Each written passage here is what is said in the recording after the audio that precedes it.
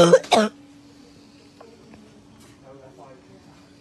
anyone is thinking of taking any chances, just take a look at me. I'm in the intensive care unit. I can't breathe without this. They've had to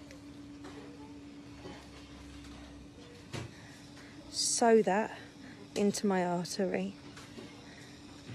I've got a cannula, another cannula,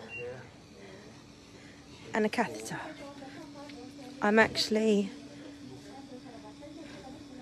10 times better right now than what I was before. I don't even know. I've lost count of the days. If anyone still smokes, put the cigarettes down, because I'm telling you now, you need your fucking lungs.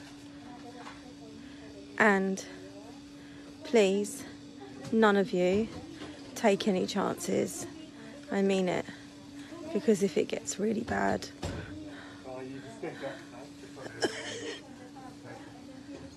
then you're going to end up here. Okay? Thank you for all your lovely messages. I really appreciate it. And my body is fighting this.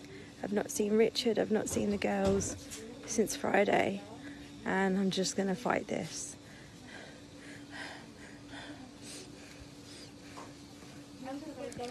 So once again, don't take any